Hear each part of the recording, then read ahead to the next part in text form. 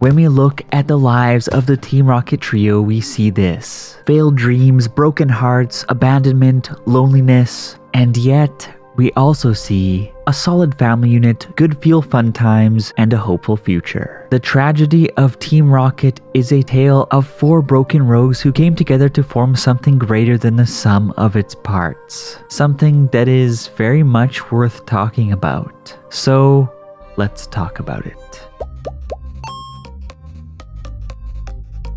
Hey everyone, it's Charles. How are you today? The Team Rocket of the games and the manga are an evil organization with an evil boss worth hating, but in the Pokemon anime, Team Rocket means so much more. Of course, I am talking about the Team Rocket trio. People love them, people hate them, but perhaps there are few who truly understand them. And thus, today our goal is to delve into each of their tragic backstories and unearth their true essence and the true meaning of their characters as something that can inspire all of us to soar higher and to soar happier. And as always, it is going to be a fun time, so kindly shed a sweet tear onto that like button for the YouTube algorithm to turn it blue, and let's jump right in. Well, actually, before we jump right in, I have 2 juicy nuggets to talk about, and you have a chance to win something really awesome, so please do stick around for this bit. Firstly, thank you to Disney Emoji Blitz for sponsoring this video. You can go ahead and download the game for free by clicking the link in the description below on your mobile device or tablet. Secondly, I am also hosting my own sweepstakes, wherein I will be giving away a copy of Pokemon Legends Arceus to 3 random people, so stay tuned on how to win. Now, I actually love Disney Emoji Blitz. Why, you ask? Because Disney Emoji Blitz is unlike any other match 3 game on the market.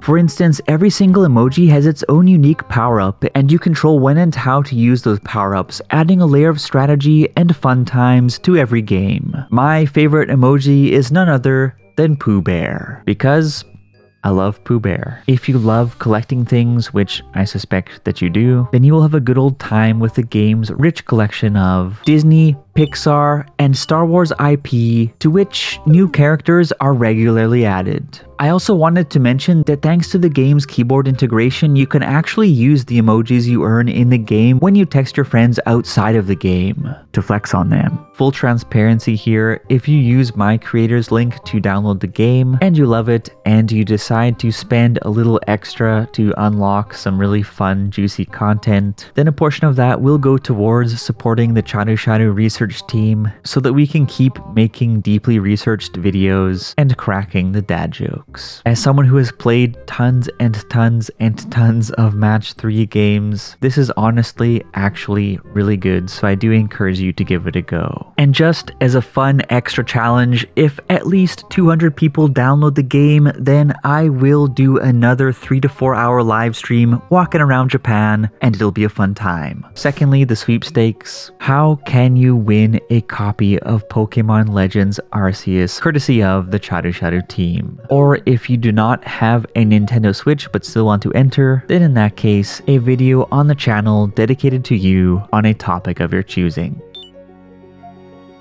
1. Use my link in the description to download Disney Emoji Blitz. 2. Get to level 10 in the game. 3. Screenshot yourself at level 10 or above. And 4. Send your screenshot to me on Twitter at charusharu. The contest will be open until January 26, 2022 at 11:59 p.m. Japanese Standard Time, and I'll be announcing the winners on Twitter on January 27th, and winners just need to DM me to claim their reward. And as a little extra bonus, if we hit 300 downloads, then I will throw in an extra copy of Pokemon Legends Arceus. Because why not? And with that said, thank you again to Disney Emoji Blitz for sponsoring this video. Download the game from my creator's link below. Good luck to everyone in the sweepstakes. And now, it is back to the show. The Team Rocket trio was the brainchild of the late Takeshi Shudo, who did the series composition in the early years of the Pokemon anime. As he stated in a blog entry years ago, Team Rocket were intended to represent a child's perception of the blundering adults of the world who constantly get in their way. Shudo created their character dynamics, their motto, their peculiar fixation on Ash's Pikachu, and in a sense regarded them as the main characters of the Pokemon anime. And in their backstories, we can feel Shudo's desire to push for darker, more complex themes in the show, and the point is that the Team Rocket trio are deeply flawed, sometimes annoying, but at the same time quite likable because whether or not we want to admit it, they are perhaps quite relatable to most of us in many ways. Probably more so than simple and clean protagonists of the anime, characters like Ash Ketchum or Charles Goodshow, who establish an ideal to strive for but are not representative of the average person. So let's quickly break down the tragic backstories of each of these characters before we piece everything together into the big takeaways. Jessie's story is about a good girl who wanted to make something out of herself, but to whom life dealt a bad hand that she never had the ability to work herself out of. Firstly, she was born into a rough childhood, with no father figure in the picture and a mother who embarked on a quest to find Mew and never ever returned. In Snow Way Out, we see Jessie, at that point assumed to be in her 20s, reflecting on how overjoyed she was to see the sight of snow in her childhood. Because in a household with very little to eat, she could eat as much snow as she wanted. In that memory, not taking even the smallest things for granted, she says to herself, "I wonder if I will ever be punished for indulging myself like this." I am afraid to say that she would be punished.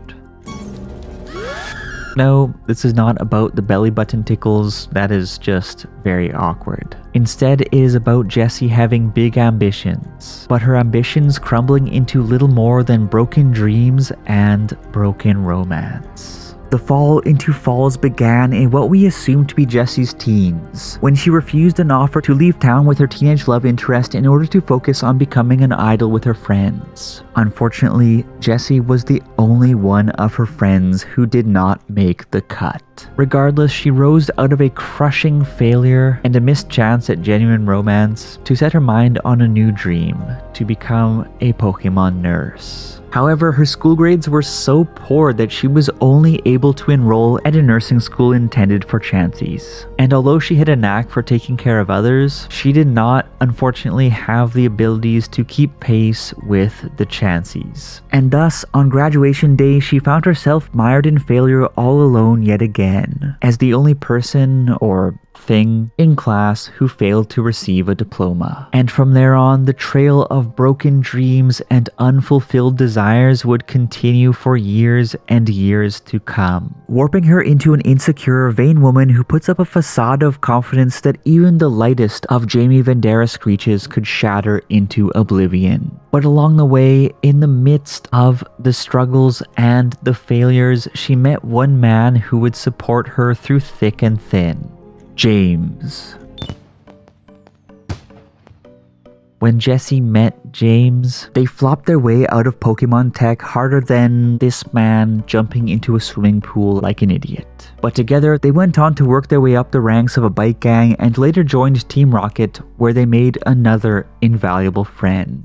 The two have failed, and failed again together, but they have also taken care of each other through it all. And whether you view their relationship as an obvious romance waiting to blossom or the purest of platonic friendships, it is clear that their bonds are unshakable. But what about James? James comes from an entirely different cut of the social stratum. Unlike Jessie, he was born into wealth, and while you may be tempted to think that eating from the silver spoon is the fast ticket to happiness, well, money can be a prison as much as a privilege. At the estate, James was little more than a marionette on the strings held by his overbearing parents, who forced his participation in an endless series of penguin acts while forcing him towards a marriage with a woman who most would find fairly unpalatable, unless of course they were Ivy players. The life of the elite may work well for some, but for James was a boy who really craved freedom. And thus the day came when he finally mustered up the courage to run away into the big world beyond the walls. It broke his heart to leave his family pet and only friend Growly behind, but he had to make a break for the good life before he withered into little more than a husk of a human. James's struggle was a struggle to move up the pyramid of needs to a point where he could actually achieve some sense of self-actualization. And while he still has a long ways to go, obviously, he certainly moved up the rings when he escaped his penny prison to meet a young woman from another walk of life and forge a friendship that would last a lifetime.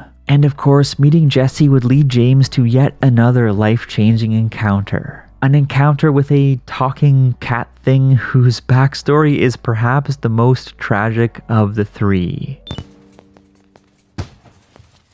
Jessie grew up in a mess of parentless poverty and broken dreams, and James was smothered into depression by the lifestyle of the elites. But Meowth's early days are perhaps the most depressing of all. Meowth's first memory is of arriving at Camp Pokeheart in a basket as an orphan with nothing but an empty stomach, desperate enough to attempt eating the camp's baseballs, a transgression for which he was thoroughly punished. Meowth was not only alone back then, but the people around him, they actually despised him. And thus, after one day catching a glimpse of a seemingly perfect world wherein people actually loved their Pokemon, he set out on an adventure to the so-called Promised Land with the dream of finding a place where he belonged. However, the Hollywood of the real world was a far cry from the Hollywood that he saw in the movies. Upon arrival, he was instantly vilified by the people there and was only able to stay above ground by stealing scraps of food and joining a street gang. And then,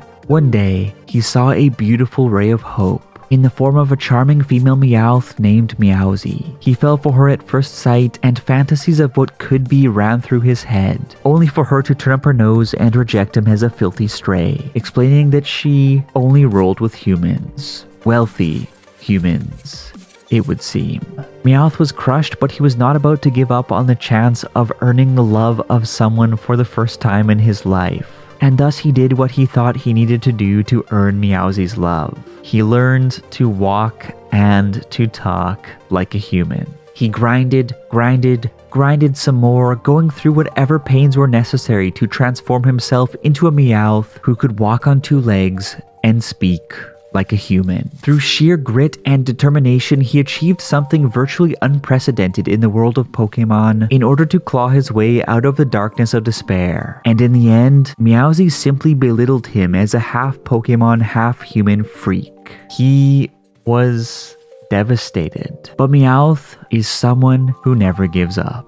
He bounced back, and inspired by the first human word he ever learned, he blasted off to a new life at an organization at which those who don't belong, belong. At Team Rocket's training camp, Jessie, James, and Meowth, tragic but kindred spirits, would at last come together and unite to denounce the evils of truth and love. And yet, there was one more character on the card. Of course, I could not forget about the Mirror Coat King. Wobbuffet emerged as a late 4th addition to the trio in Tricks of the Trade and has remained front and center alongside the original 3 ever since. Wobbuffet's tale is pretty simple. It's a tale about being inherently weak but still doing your best to contribute something to the team.